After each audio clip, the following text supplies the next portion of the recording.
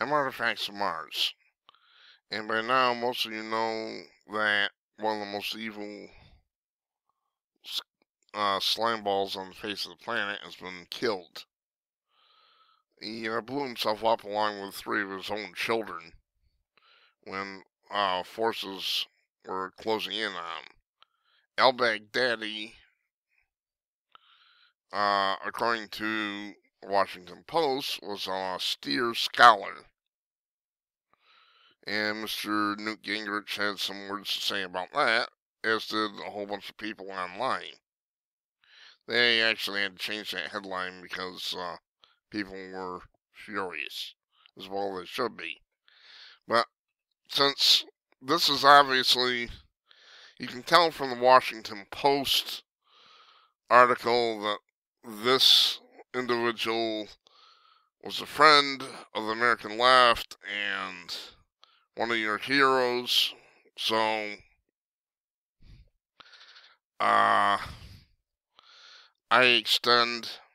as Artifacts of Mars, hereby extend my sincere condolences to these individuals on the left, the people in the media who are attacking President Trump and elevating Baghdadi to essentially martyr status, which is what he wanted.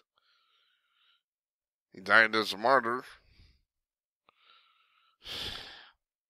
Baghdadi was one of the world's most wanted terrorists for several years, having helmed ISIS as it rapidly expanded across Syria and Iraq, carving out a so-called caliphate that was some 34,000 square miles at its largest extent.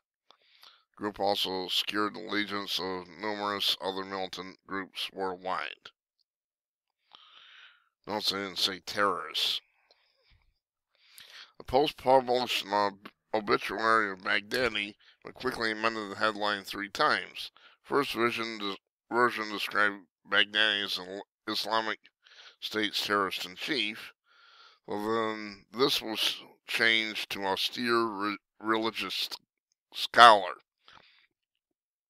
Austere religious scholar is what these people actually think of him. It was not clear why this change was made, but the second version of the headline prompted such outrage that it was changed once again to read Abu Bakr al-Baghdadi, extremist leader of Islamic State, dies at 48. But the austere religious scholar description drew outrage on social media, especially among prominent conservatives who cited the headline as evidence of the Post's political bias. Boy, is that an understatement. Well, there you have it, folks. The left is mourning one of their own. This guy was obviously very important to them, and that wicked Donald Trump sitting there in the White House Situation Room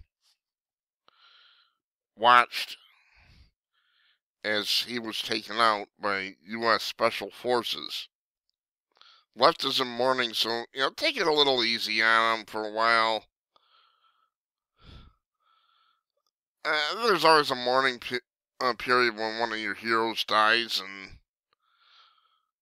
to listen to the Washington Post, at least, this guy was like family to these people. That's about it for today. Just wanted to offer my condolences to the American left on the loss of their friend Al-Baghdadi. And can we get serious for a minute? This was one of the most evil monsters on the face of the planet.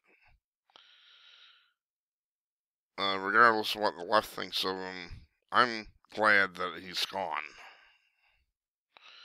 Thank you, President Trump. Well done. I'm Artifacts of Mars.